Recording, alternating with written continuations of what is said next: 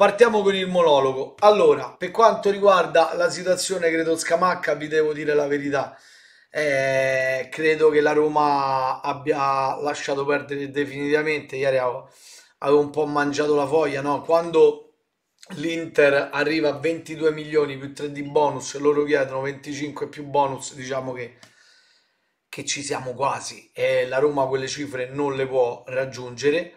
La Roma aspettava di prendere Scamacca e si era fatto i conti senza l'oste in prestito, avendo l'accordo con il giocatore magari col passare del tempo, operazione prestito oneroso, diritto di riscatto e tutto quanto, invece la Roma non ha fatto i conti con l'inserimento prepotente, ripeto, dell'Inter che ci soffia un giocatore che era un obiettivo, perché se tu hai l'accordo col il giocatore, lui veramente diceva ragazzi che veniva a Roma, voleva solo la Roma, voleva venire, ragazzi la promessa gliel'avevano fatta, perciò era un obiettivo sfumato come Frattesi.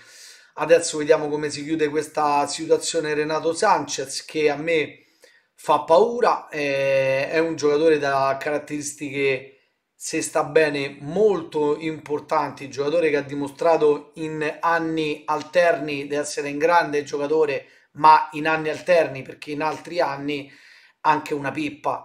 Vi dico proprio la verità, anche una pippa, perché ci sono state squadre, credo Bayern Monaco, PSG, quando si è alzato il livello lui male male. È andato molto bene, credo la migliore stagione che ha fatto a Lille, ha avuto tantissimi infortuni, è un po' un punto interrogativo. Però là la Roma il bonus secondo me se lo può giocare, anche perché può magari mettere Cristante, puoi anche mettere in quel ruolo Matic a centro e Cristante intermedio, puoi mettere, lui lo faceva poi all'Atalanta, puoi anche mettere Pellegrini, visto che Mourinho voleva Camadà, che è un altro giocatore offensivo, può anche fare Pellegrini, Cristante, Aouar con due intermedi offensivi, per carità di Dio, e poi c'è Bove, perciò là la scommessa ci sta. Per quanto riguarda l'attacco, ragazzi, io sono contento di questo nome qua, Marcos Leonardo, è un nome che io voglio, perché la Roma deve fare questi colpi qui, no, da scouting, però la Roma de Mourinho al terzo anno non può prendere un giocatore dal Brasile che forte, ma non è il crack, è forte ragazzi, è forte, me ne parlano benissimo, ma il crack io parlo di Hendrix, quello che ha preso Real, oppure anche Franza del Flamengo, che non è proprio come Hendrix, però è tanta roba. Però Marcos Leonardo me ne parlano bene, la Roma fa benissimo, però il mercato della Roma non va giudicato tanto in Marcos Leonardo, ma a questo punto il centravanti, perché se tu mi prendi Renato Sanchez, che è un punto interrogativo soprattutto per le condizioni fisiche, Marcos Leonardo, che ok, acquisto che tu devi fare perché la Roma deve fare quello, scouting, anche se mi dicono, amici miei, mi dicono che non lo vedono per il gioco di Mourinho Marcos Leonardo, poi tu mi devi fare un centravanti di esperienza. Allora, in questo momento, amici, mi sembra evidente che Mourinho non ha più voce in capitolo sul calciomercato. Mi sembra evidente che la società e Mourinho vanno avanti per inerzia, perché c'è un contratto. Tiago Pinto e Mourinho stanno veramente ai ferri corti, ripeto, non so se non si parlano, ma veramente, ripeto, stanno ai ferri corti. Il mercato è societario, bene, sono contento da una parte, dall'altra parte però dobbiamo capire anche che abbiamo preso Mourinho e Mourinho fa il mercato solo societario, per me è una follia. A questo punto mancherebbe solo il centravanti esperto se tu prendi Sanchez e Marcos Leonardo, ma occhio però che mi dicono che la Roma stia monitorando oltre a Marcos Leonardo altri 2 o 3 profili sempre giovani così, ci potrebbe essere anche una sorpresa se per qualche intoppo, ragazzi, avete visto il calciomercato come è matto. Io leggo il messaggio del Scamacca che dice a un suo amico proprio un altro po' di pazienza e vengo a Roma, e 10 giorni fa, ma di che stiamo a parlare?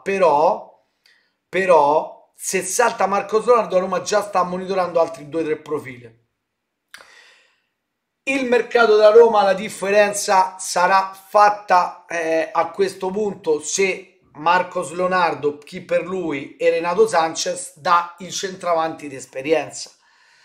E qui ragazzi si parla di Zapata, si parla di Arnautovic che nella Roma di Mourinho possono fare le riserve, non scherziamo, non scherziamo. Zapata è un altro punto interrogativo. Cioè Zapata, ragazzi, l'altro anno io non so quante partite ha saltato per infortunio, ha 32 anni, ma non è tanto gli anni, è proprio quello che ha saltato per infortunio. E Zapata, ricordiamo che gioca con l'Atalanta, e l'Atalanta è un gioco particolare, e dall'Atalanta tanti giocatori che sono usciti, poi avete visto che fine hanno fatto. Arnautovic, giocatore forte ma ancora più vecchio di Zapata, 89 a 34 anni, cazzo, puoi partire pronti e via la Roma di Mourinho tanto con Arnautovic, è un po' un rischio, magari quando hai 34 anni, da un giorno all'altro, da un anno a una stagione all'altra, magari puoi avere anche un calo, poi lui ha avuto ultimamente anche degli infortuni.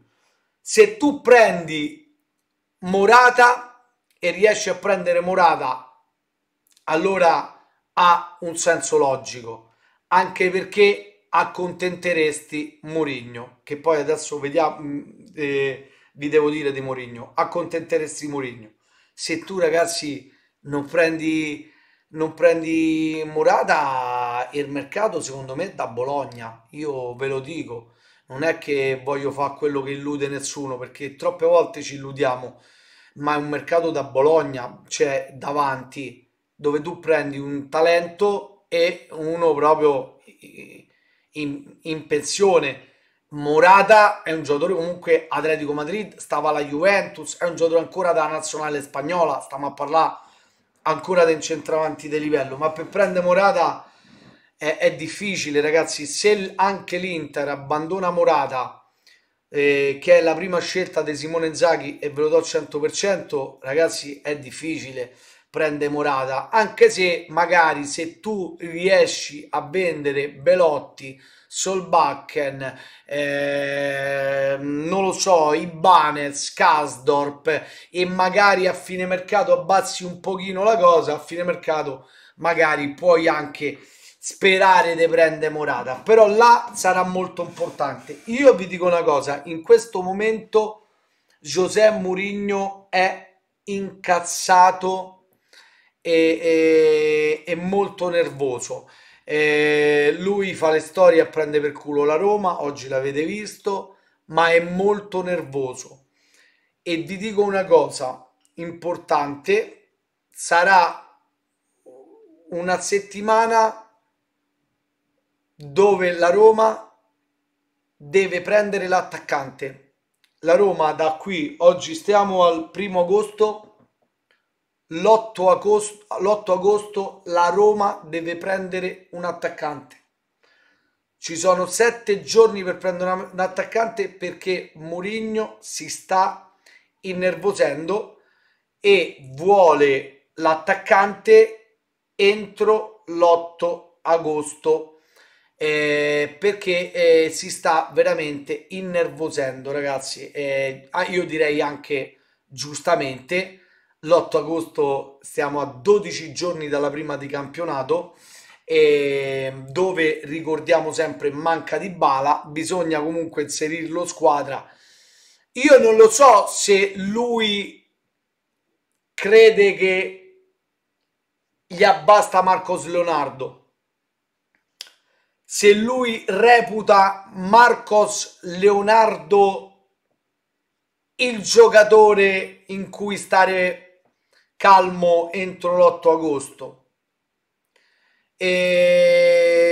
No, io non so quello che succede, però mi hanno detto una settimana lui si è dato di tempo che e non so quello che succede realmente, ma una settimana di tempo vuole l'attaccante, perché se no poi non lo so se magari farà qualche dichiarazione, qualche cosa. Vuole l'attaccante entro una settimana, questa è notizia ufficiale, entro una settimana vuole l'attaccante, ma non so se è Marcos Leonardo, perché Marcos Leonardo, ripeto, è comunque un 2003, viene dal Brasile, i brasiliani lo sapete come so, poi devi venire, il fuso orario, il mangiare, cambia un po' tutto, il tempo d'ambientamento, è ragazzino, magari fra un anno Marcos Leonardo può diventare un top, baricentro basso, mi piace tutto quanto, anche se, ripeto, mi dicono non è proprio per gioco di Mourinho perché uno palla a terra, è uno che gli piace scambiati, allocare tutto quanto.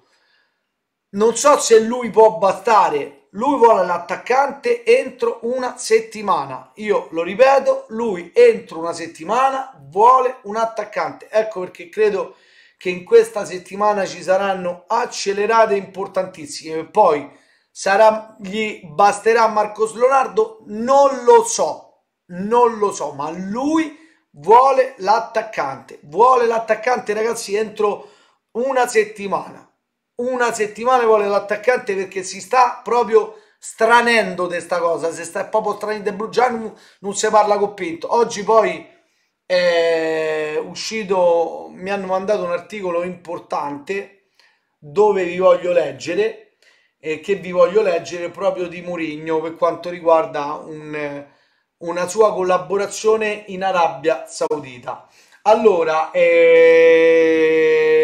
ragazzi, intanto monologo terminato, chiudo anche su